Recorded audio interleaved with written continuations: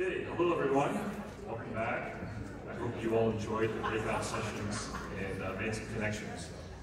So, to close out our final session, I wanted to take a little step back and talk about the brain in a way that we haven't done so. We spent a day and a half talking about some very serious things, how tumors affect the brain, how we can work on helping the brain and helping us ourselves deal with the effects of brain tumors. But for this session, I really want us to take a step back and look at this extraordinary organ that brings us all together. The researchers and the clinicians that you heard are all in this field because they're amazed by the brain and how the brain works and what it can do. And there's not enough that we know about it, and we're continuing to learn more about it. But I think the more we learn about it, the better we will be at fighting brain tumors in the future.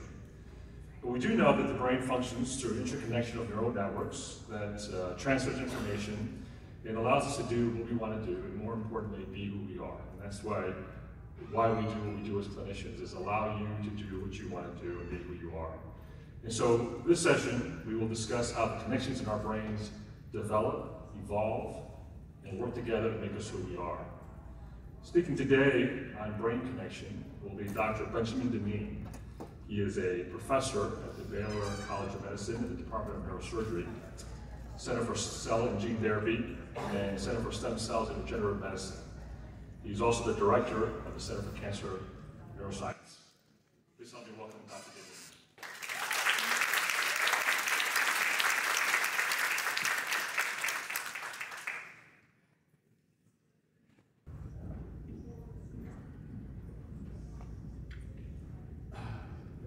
Awesome. It's really a pleasure to be here with both of you. Thank you for the kind introduction. So I'm Ben Deneen. I'm in the Center for Cancer Neuroscience at Baylor College of Medicine, and I work very closely with neurosurgeons and neuro-oncologists. And the goal of my lab is to study how brain function can be used to understand brain tumors and eventually treat brain tumors. So I will acknowledge that I have no conflicts and I have nothing to disclose. I think that's an important part of all of this. So the brain is unique, as was mentioned previously. The brain is the essence of your identity. And when you have something growing aberrantly in your brain, that's going to affect your identity. It can even steal your identity in some cases.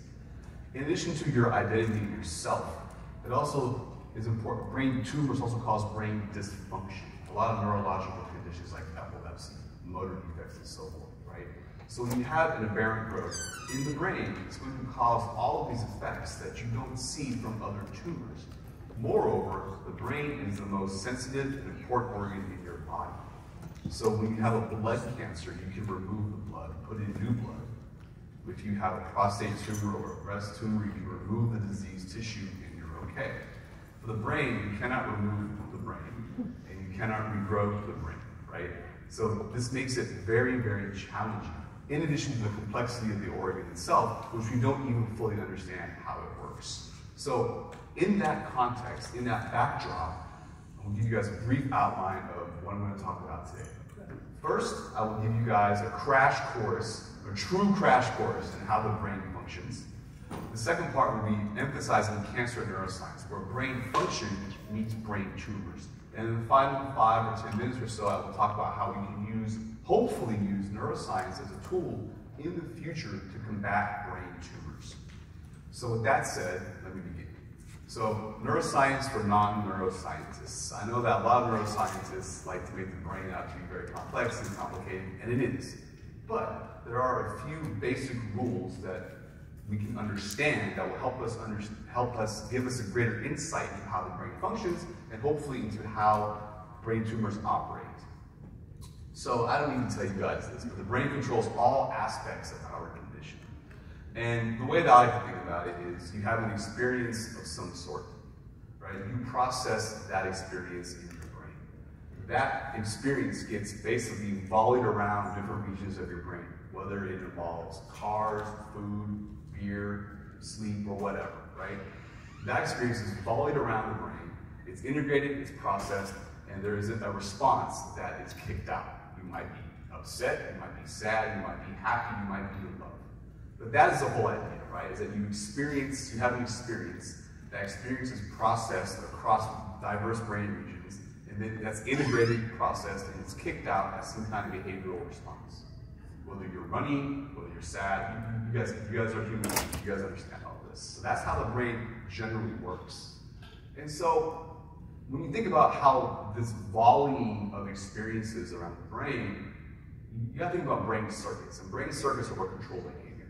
And brain circuits are basically communication across brain regions. For example, if you see something, the information goes to the visual cortex. From the visual cortex, it gets kicked around different regions from the hippocampus to the cerebellum, to the thalamus, so on, to the amygdala, so on and so forth. So you have this cross-communication from different brain regions which are interconnected by these brain circuits. And the idea is that brain circuits facilitate communication at the cellular level and at the macro level. So you have circuits that connect different regions like the hippocampus and the cortex and so forth. And you have circuits within the hippocampus itself or within the cortex itself that communicate with each other, right?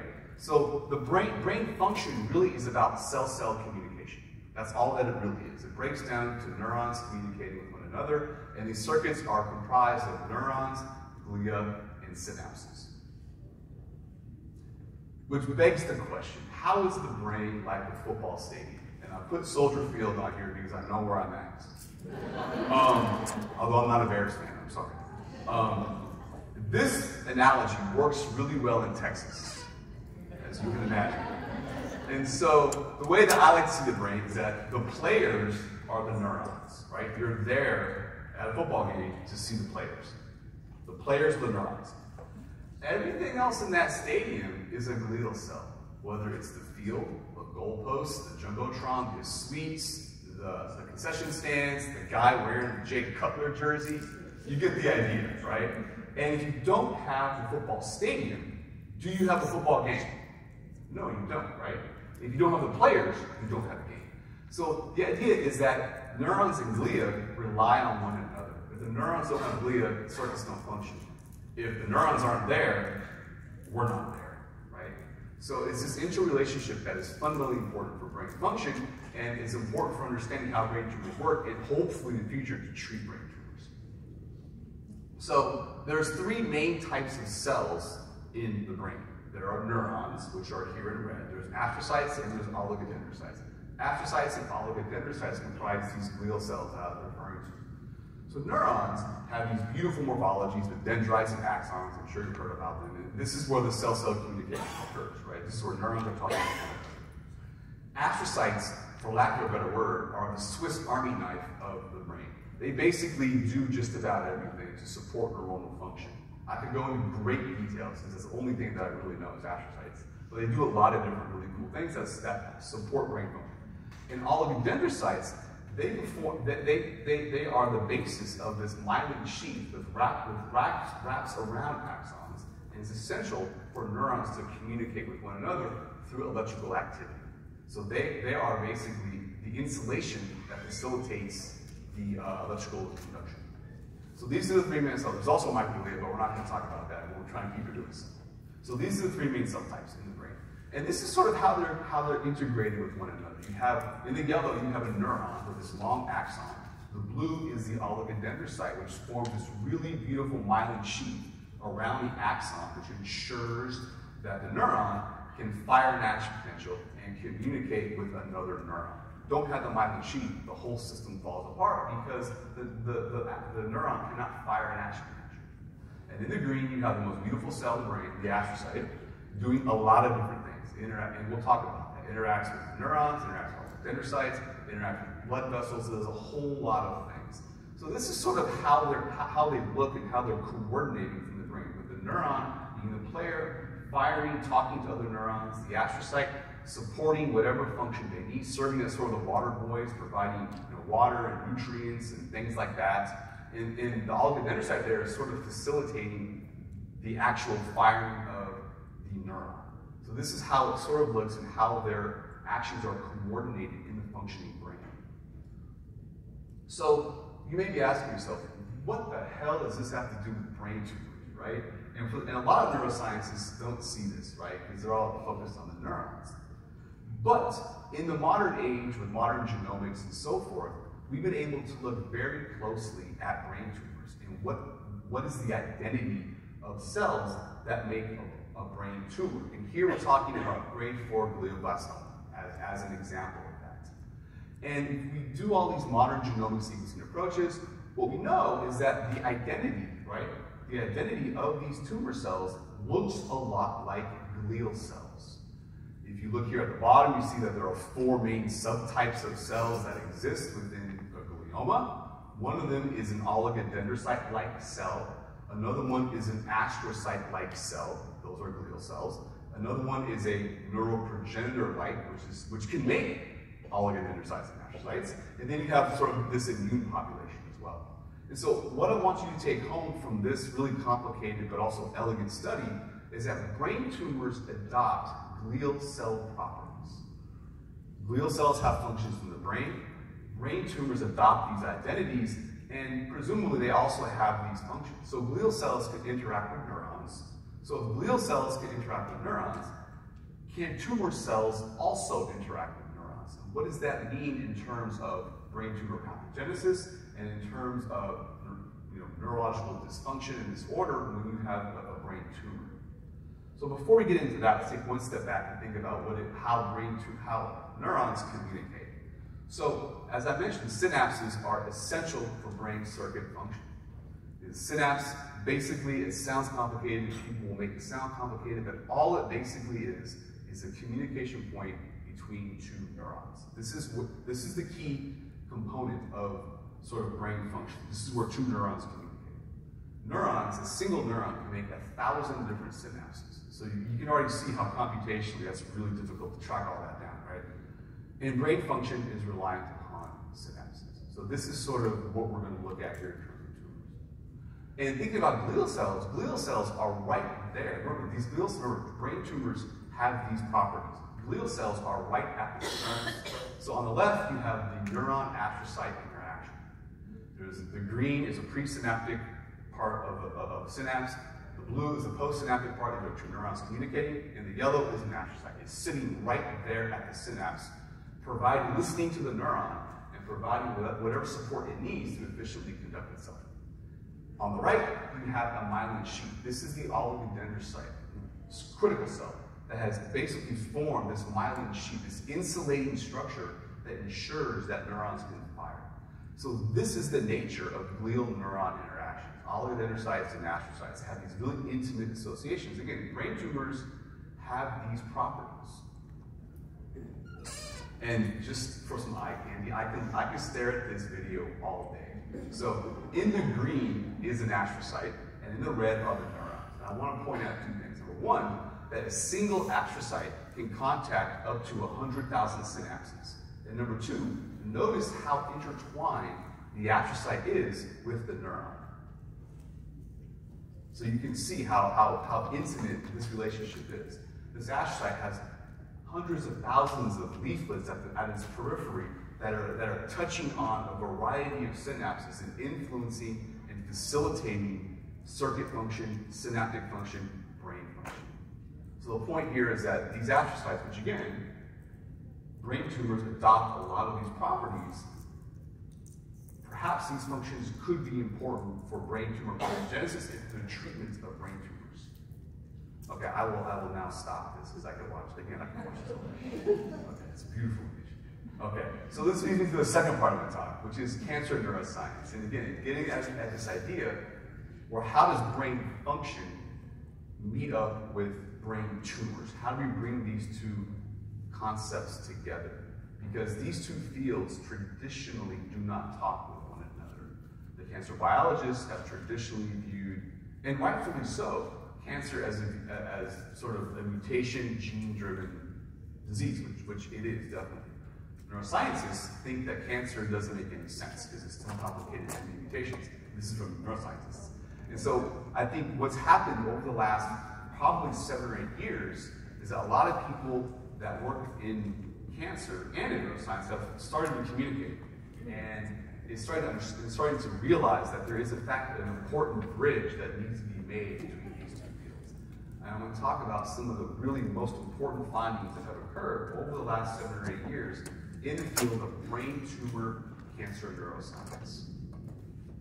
Okay, so just like glial cells can interact with tumors, glial cells can interact with neurons, tumor cells can interact with neurons in the brain. And there's 3 levels of interaction.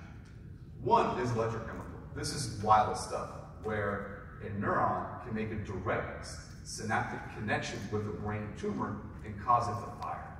So there are direct electrochemical connections between tumors and neurons. The second level is this idea of paracrine signaling, where, for lack of a better word, a neuron will spit something at a tumor, the tumor will respond, and then the tumor will spit something back at the neuron to cause it to become hyperactive. So there's a sort of bidirectional signaling between the neuron releasing factors that promote tumor growth, and then the tumor releasing factors that feed back to the neuron and cause it to become more active. And then the third level is really fascinating, this idea of systemic neural cancer interactions. It isn't necessarily, well, it's partially applicable to brain tumors, but the best examples are in peripheral solid tumors, where, for example, if you manipulate the reward center, it can cause gut inflammation. It can promote colon cancer progression. Another good example of this is a lot of patients with breast cancer have trouble sleeping, in part because a lot of the cytokines that are released from the tumor go to the brain and they mess around with the TRN and a lot of sleep cycles. So you can imagine it's not just local stuff in the brain, it's peripheral tumors feeding into sort of the entire body system and influencing brain activity.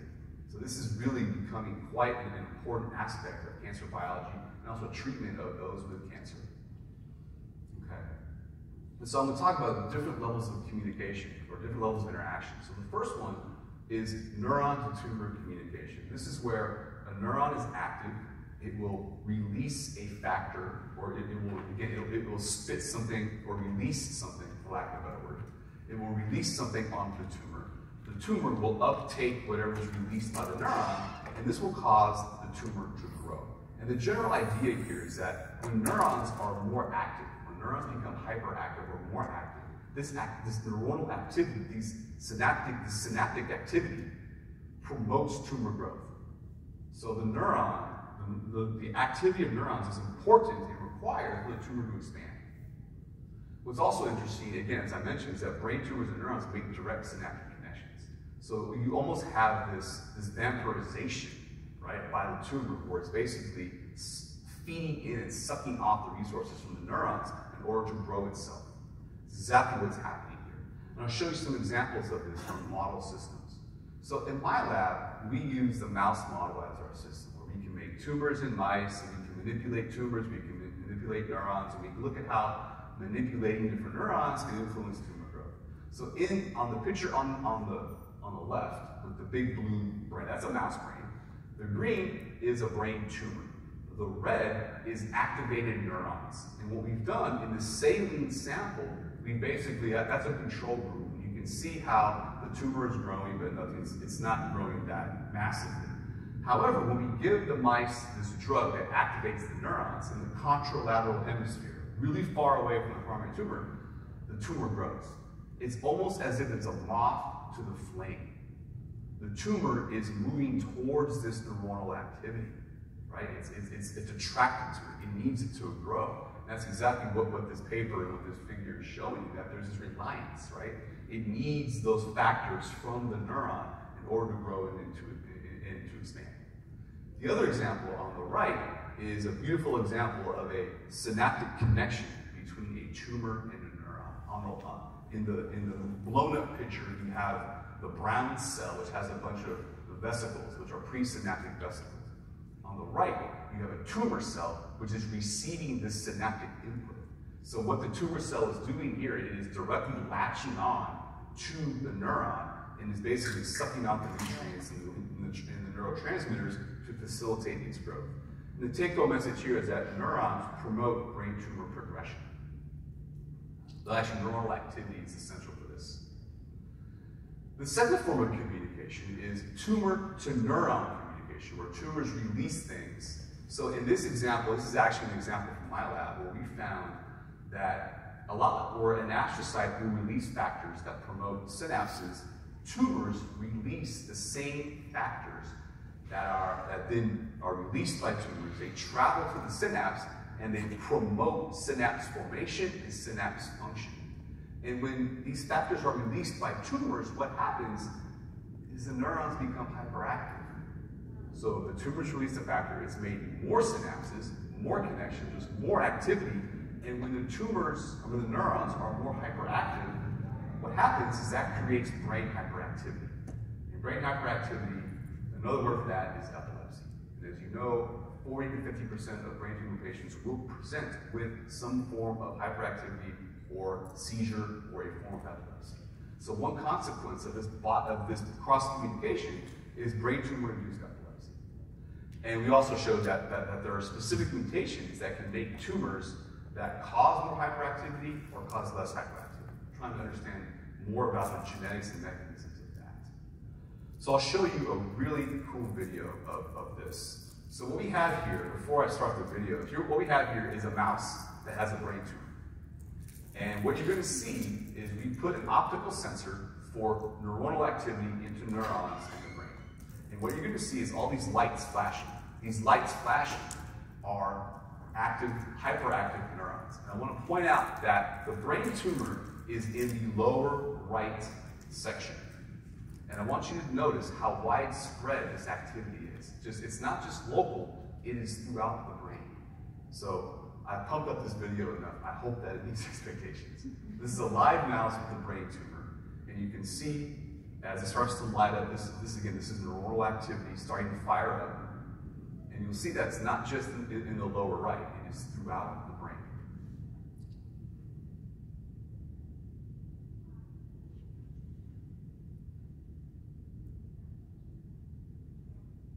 And you can see it's not just in one hemisphere, it's in both hemispheres.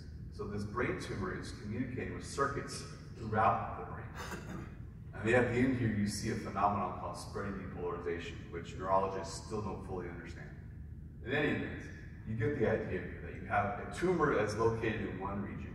It is causing aberrant neuronal firing throughout the brain. Clearly, there's cross-communication going on, right, in both directions, right? The neurons are promoting growth. The tumors themselves are rewiring neurons, making them hyperactive and changing a lot of the basic circuits in the brain. Okay. And so the next form of communication I'll talk about is another form of tumor to neuron communication, where we talked about how tumors can release these factors that make synapses. Tumors can also release neurotransmitters themselves.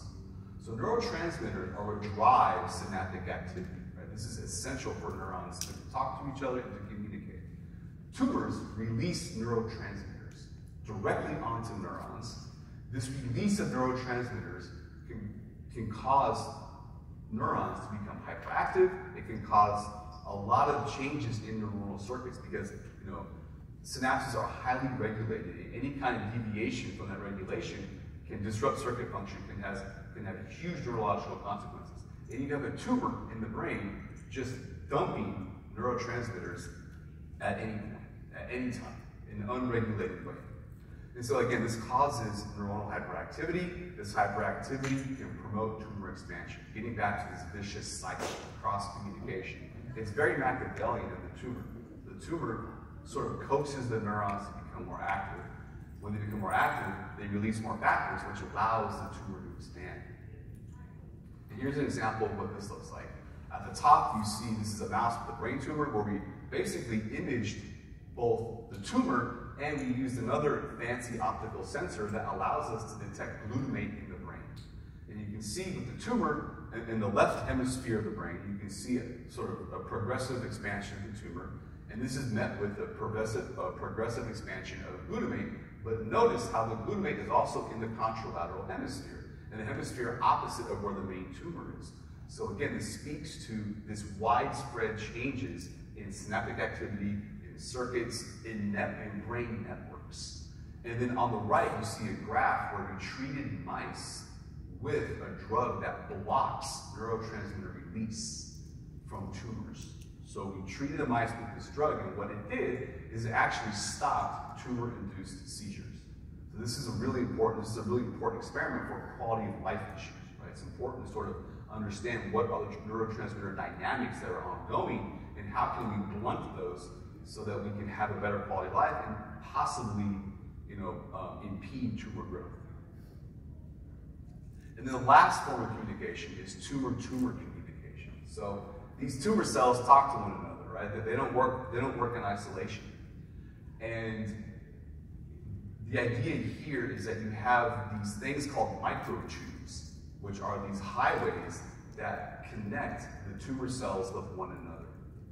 And it's these highways that allow for the flow of information across the tumor network. Just like there's a brain network, we talked about with synapses and so forth, the tumor itself has its own network, right?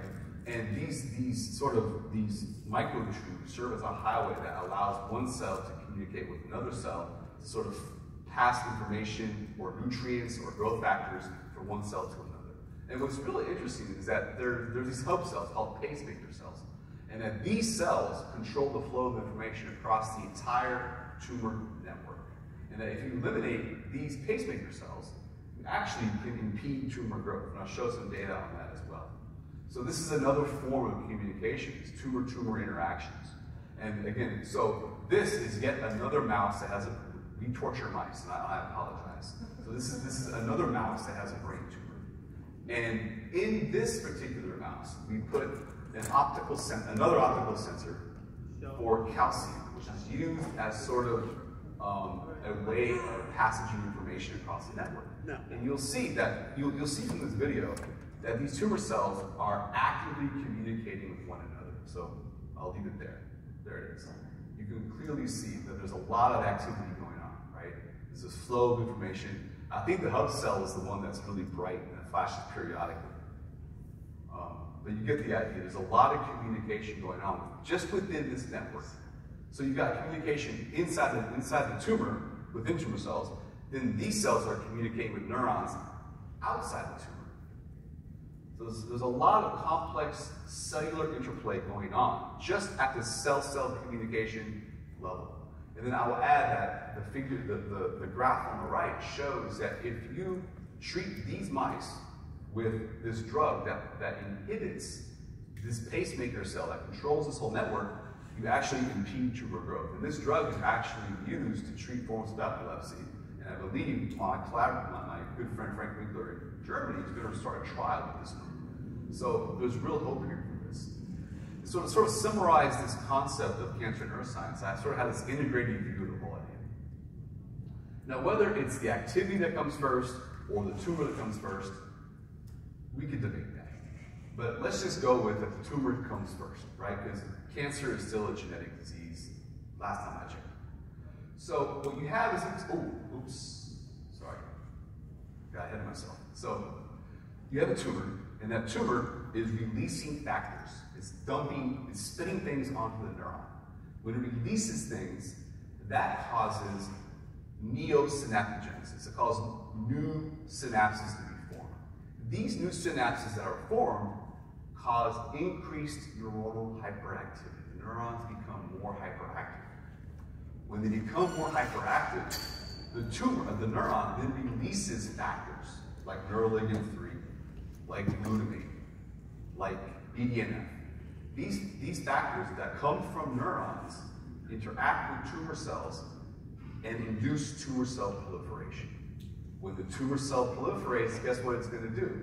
It's going to then go back and release more synaptogenic factors and propagate. It's basically a self-propagating vicious cycle of cross-communication between the tumor and the neuronal microenvironments. And what we need to do is somehow interfere with this cross-communication. So how can we do that? And how can we do it in a way that is safe and it can be effectively combined with existing therapies to treat those with brain tumors? This is the holy grail, right? So the next part of this talk will be, now that we know a little bit about this vicious cycle and the cross-communication, can we use this information to create or to reuse or repurpose or reutilize existing tools that are used for neuropharmacology to combat brain tumors. Because you can imagine it's a whole host of drugs that are used to combat epilepsy, to combat depression, to a bunch of neuropsychiatric diseases, right? And these tumors express a lot of the channels and the receptors that these drugs target.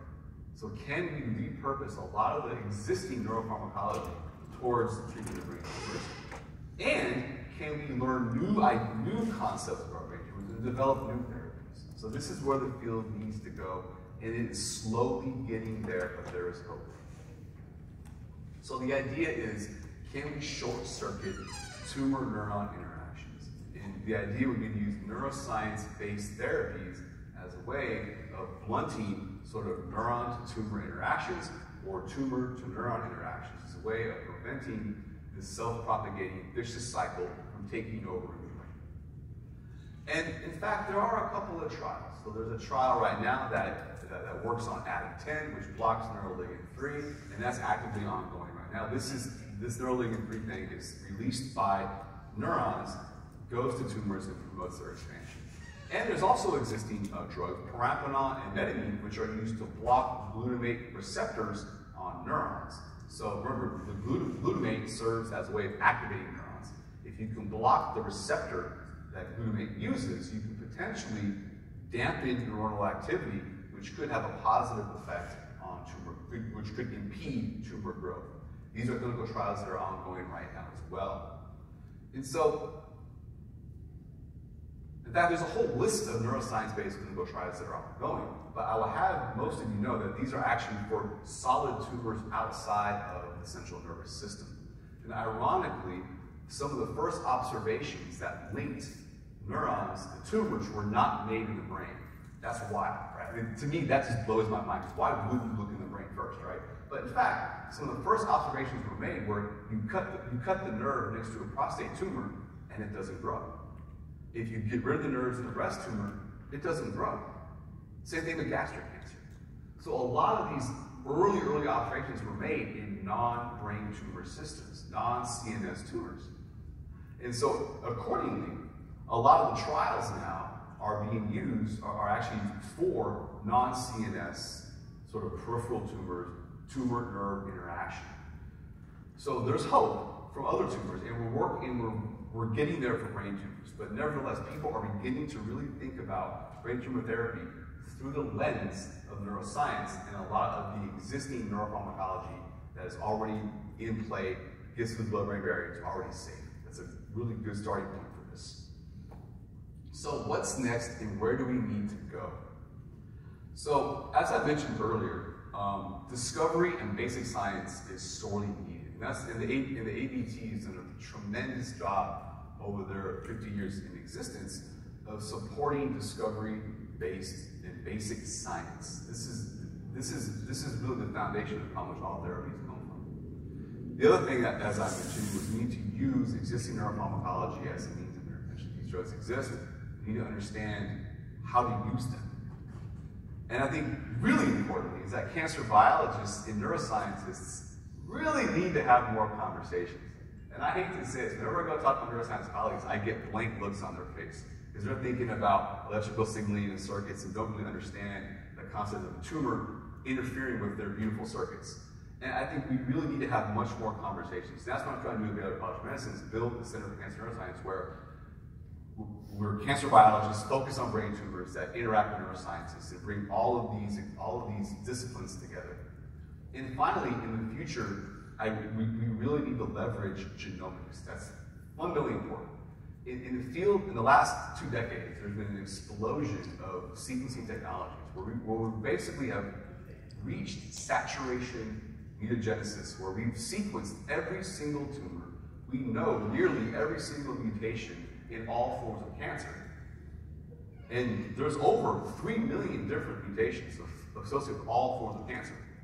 But we only know what 5,000 of those mutations do. That's crazy, right? So we've cataloged them, we know what they are, we don't know what they do. And I think the next phase of this is sort of bringing functional genomics into this, right? Because every tumor is different, just like every brain is unique, right? We need to get to that point at some point. time. So that's what's next. Disclaimer, thank you, you guys were great.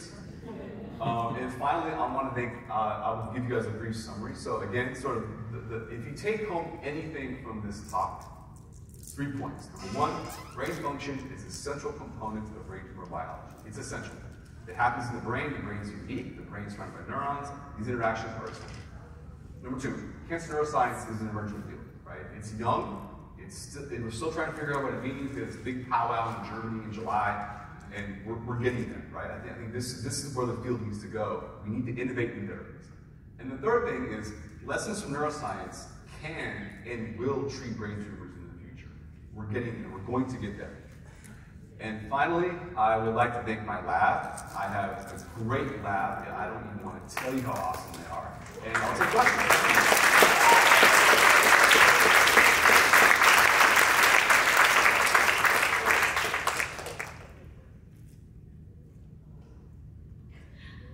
All right, great session, great talk, Dr. Denis, and we will take questions. Please submit them on the Hoover app or raise your hand and we'll bring a mic over to you. I see a question right here. Thanks, Bob. Okay, I have a question. Yes. I know you can't tell me how this tumor got in my husband's brain, but I would like to know how you got the tumor in the mouse's brain. So there's two main ways that this works. One is you can take a human tumor, you can culture a human tumor, and you can just transplant it into the mouse brain. But that's not how tumors grow in humans. I don't go to someone and stick a tumor in, okay, let's get rid of it, right? But it's still, it's a good way of studying human tumors. That's one way of studying them. Another way is this crazy technique that we developed in the lab called in utero electroporation. And what we do is we take a pregnant mouse and we inject the embryonic cortex with DNA containing genes that promote tumors or knock out tumors. So we can basically manipulate the embryonic brain with mutations that cause cancer. We can stuff the pups back into the mom. They're born a couple of days later, and 80% of these mice will generate tumors.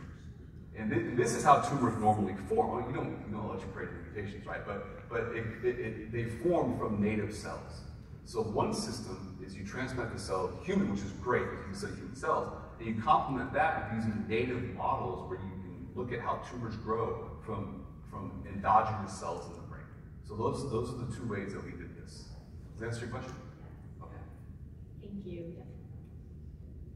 I read somewhere about gabapentin can, under some circumstances, retard tumor growth. Do you have any background or know anything about that research? I know a little bit about that.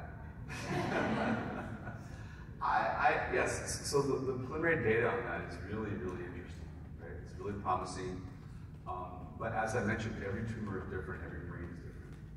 So, yeah, gabapentin is something that can be used. It's tolerated. It's not going to kill you, right? If you take it.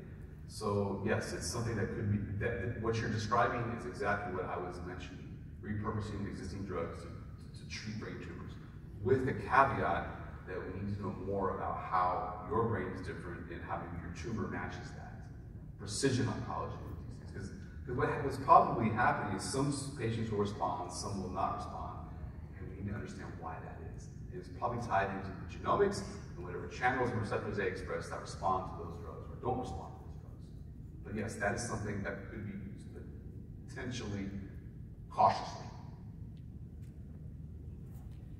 My name's Wendy. I was going to say one of the things too is yay to your team, okay? Woo-hoo. And if I'm pretty correct, though I'm not positive, they've had experimental things that they've shown in the other room for this particular occasion that we had a couple, over the last couple of days. And, if this was one of those things that you were doing that might have been part of the exhibit that had been done earlier, I really appreciate the work that you're doing now to see and learn how the brain tumors are developing. So thank you for doing the work. Thank you. All right, I think we'll take just one last question. That's all the time that we'll have. Hi, my name's Jenny, and I'm a longtime volunteer for ACA. Right here. Where? Ah, there you go. I'm looking over here. Yeah, So sorry. I'm coming up on 15 years with an oligodendroglioma, and at the beginning of my diagnosis, I always thought that GBMs always came from astrocytes. Can they also be derived from oligodendrocytes? GBM, you're referring to? Yeah, the glial. Yes. In fact, there is mounting evidence that the cell of origin, in fact, of GBM comes from an oligodendrocyte precursor. However, the basic sciences to me tells me that you can never really know the cell of origin in a human tumor. But there is evidence that from our mouse models and other experimental models and informatics, that it is possible / likely that cell of origin of a GBM could likely be an oligodendrocyte precursor, for sure. Yes. Thank you so much. I'm going to take just one last question. I'm so sorry about that. Go ahead and ask your question. Hi, so I've kind of asked this question to others, so sorry it's repetitive, but I'm a little over 5 years glioblastoma survivor, and I take some repurposed drugs, which I've took almost since the beginning. Metformin, valganciclovir, and then a newer one is I was taking Lexapro after my diagnosis, and I read some articles about Prozac being helpful for GBM. So my doctor switched me as my request from Lexapro to Prozac, so I'm curious your opinions on that. Oh, I got opinions on that. So I probably should. I'm gonna say something a little bit out of pocket right now. It's not published, but my lab is messing around. I guess that's the right word, messing around. That's what I'm paying to do. So we have evidence that a lot of the serotonin receptors that respond to SSRIs are expressed on various, not GBM, but other forms of pediatric cancer. And we're working on this right now. We just started the SSRI experiments with this, it's called a pentamoma, it's a type of tumor. And we think that pentamomas could be, again, this is unpublished, right? So they could be responsive to this. And it's exactly what I was sort of referring to, is that you have to understand that what receptors and channels are there, and then sort of wire that up, match that combinatorial code with what drugs might work on that. And SSRIs are certainly something that I think could be used because they block channels. In fact, there's my lab published paper in Science a couple months ago where we show that serotonin itself travels from outside the cell into the nucleus and rewires the entire epigenome. So you have a neurotransmitter that's going into the nucleus and changing gene expression. So there's absolutely a real reason for looking at SSRIs and these types of drugs. So I think that's, yes, but again, it depends upon what you're tuned, what's expressed and whether it responds or not. Because it may not respond or it may respond, depending upon what channels and so forth you have are expressed on the surface of the tumor. Thank you so much, Dr. Neen, and thank you all for your wonderful questions.